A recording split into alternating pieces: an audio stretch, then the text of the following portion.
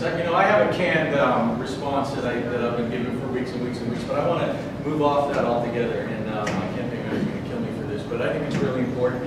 I have learned over the last many weeks that I've been out here that our sitting school board members are great people. They are amazing people. They are public servants. They're working very hard. I make no bones about that. I know how hard they work week after week, month after month, year after year. I have been a parent in the Southside schools for the last 8 years, and those schools have not gotten better. This is not about our sitting school board members. This is about the outcome of our schools themselves. I've been in those schools. I've worked with those children week after week after week. I've brought mentors into those schools. I've talked to the parents. I've met with the community. I understand the dynamics of those problems better than most people, I think, except perhaps Renee, because I didn't grow up here, but I came here to teach in a college and live and not do this. I did not come here to be a school board member, but when I saw what was happening in our schools, I got involved and I became a volunteer, and I made it my life mission to deal with this.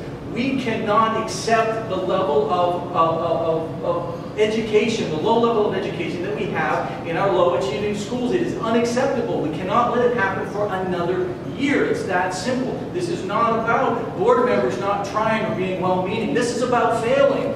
We cannot fail any longer on this. We owe it to these kids. We owe it to these kids. I see them go through 3rd grade and get discouraged and not want to continue with school. No child should have that happen. I believe this in my heart of hearts. We cannot stand by another year and allow these schools to fail our children. We owe it to these kids. We owe it to their parents, and we owe it to the future. It demands it. Thank you very much.